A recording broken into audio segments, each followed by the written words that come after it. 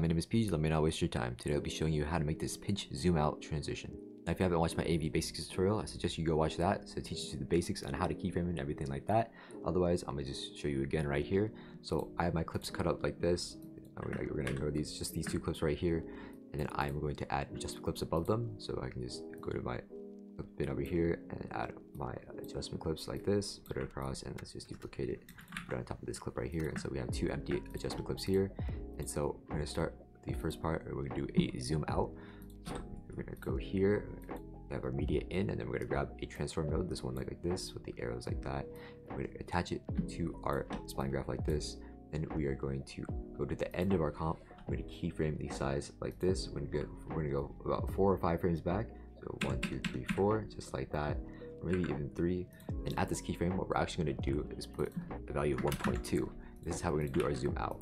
So in order to not show motion tile or the sides of our edit, if we go further back like this, we are just going to keep it at 1, and we're going to start our whole clip zoomed in like this. So after that, we're going to go into our spline graph. So we'll go up here where it says spline, and you can see our transform 1. It just hits sides like this. If we Control F, it will center all these keyframes into here, and then if you hit Control A, it'll select all the keyframes, and so the handlebars will pop up, and then we can take our handlebars and adjust it like this. So the zoom out will be something like that, and then you have zoom out like this. I would kind of even make this a little bit weaker like that, and like this, yeah, something like that. So that'll be the first part of your zoom out. And then you have the second part. So we're going to go inside this adjustment clip diffusion. We are going to add another transform node just like this. And we're going to keyframe at the beginning. We're going to have it about 2.5 to 3. I would do 2.5 right now. And we're going to go towards the end of our comp. It doesn't matter where exactly in the end. I'm just going to go to the end right here though. And then we're going to keyframe again. And then we're going to change this value back to 1. Then we're going to open up our spline graph again.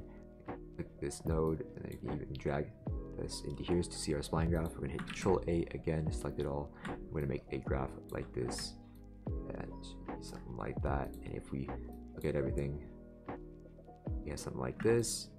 And then you put it all together, we have a zoom out transition like this. And then next we are going to add our dent. What we're going to do, we're going to add a adjustment clip that is about 1 frame long, or 3 frames as like you saw earlier. Let's just do the 1 frame one right now. So let's do that. And we're going to put it at the end of our first part of the transition. We go inside it and put this down. We're going to click our media in. We're going to type in, hit shift space, and then type in dent like this. I'm going to add the first one we see. Let's bring the size up like that to our viewer. And we could change our type to dent 2 or dent 3. We are going to bring our strength down like this to a number about, here we can go for this dent, we're going to do about -0.3.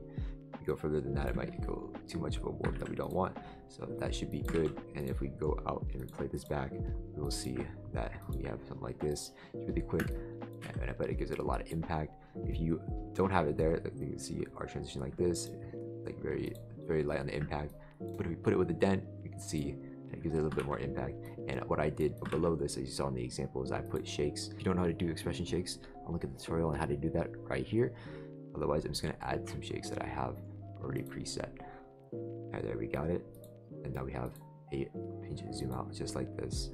And doing it for 1 frame is what I commonly do. So I saw Rostin do it like this, in our collab like that. It's like that. He does it there. He also does it here. And then so in my part, I do it here just like that. So yeah, just do the 3 frames pinch.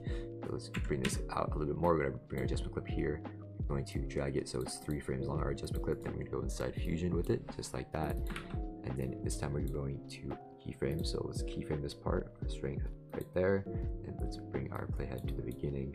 We're going to keyframe this again, and then we're going to go to around negative right there. And that should work. And then we can just have it like that, and then we can also adjust the spline, but it should be fine like this. If you're interested in seeing what other types of transitions are possible in DaVinci Resolve, click this video right here. Otherwise, subscribe and have a good day.